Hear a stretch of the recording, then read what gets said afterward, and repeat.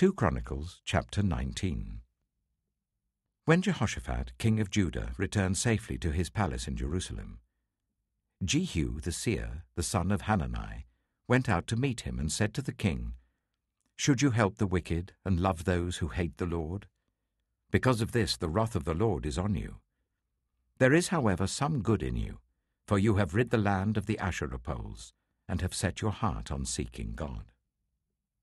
Jehoshaphat lived in Jerusalem, and he went out again among the people from Beersheba to the hill country of Ephraim, and turned them back to the Lord, the God of their ancestors. He appointed judges in the land, in each of the fortified cities of Judah. He told them, "Consider carefully what you do, because you are not judging for mere mortals, but for the Lord, who is with you whenever you give a verdict. Now let the fear of the Lord be on you. Judge carefully, for with the Lord our God there is no injustice or partiality or bribery." In Jerusalem also, Jehoshaphat appointed some of the Levites, priests, and heads of Israelite families to administer the law of the Lord and to settle disputes. And they lived in Jerusalem. He gave them these orders: "You must serve faithfully and wholeheartedly in the fear of the Lord.